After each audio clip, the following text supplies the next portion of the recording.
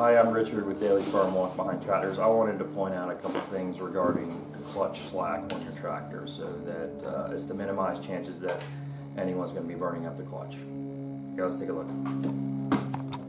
Okay, it is important with your walk behind tractor that you make sure to have a fair amount of slack in the cable so that you do not burn up your clutch prematurely. To check, you can grab the sheath. I'm pulling it away from the engine toward the other side of the tractor, toward the PTO, and you can see that there's quite a bit of slack in there. I can also take both hands and work it like this, back and forth. To adjust the slack, you loosen this lock nut, which is you can get with a 13mm wrench, back it out. If you want to decrease the amount of slack, you spin this 11mm adjusting bolt outward, lengthening it, the amount of threads that you can see, and that will decrease the amount of slack. Note we have a lot less slack right now. Or if you want to increase the amount of slack, spin it in the other way. If it's too hard to spin with your fingers, grab an 11mm wrench and do that. Note that we've moved it in quite a bit, and now we've got a lot of slack in the cable. Put enough slack in the cable, as much as you can, so that when you pull in your clutch handle all the way, that the tractor comes to a complete stop, the PTO as well, and that when you're shifting, you get no grinding. And that will be the proper amount of slack. I don't measure it, I put in as much slack as we can have where those two conditions would be true.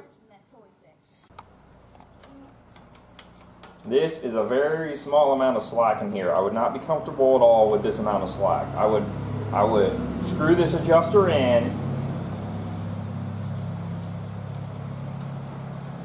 Now we've got a lot more slack in the clutch cable, and what I would do next is then take the tractor out for a spin and test the two conditions that I mentioned, so that when I pull the handle in, tractor comes to a complete stop, and I can do shifting without hearing grinding.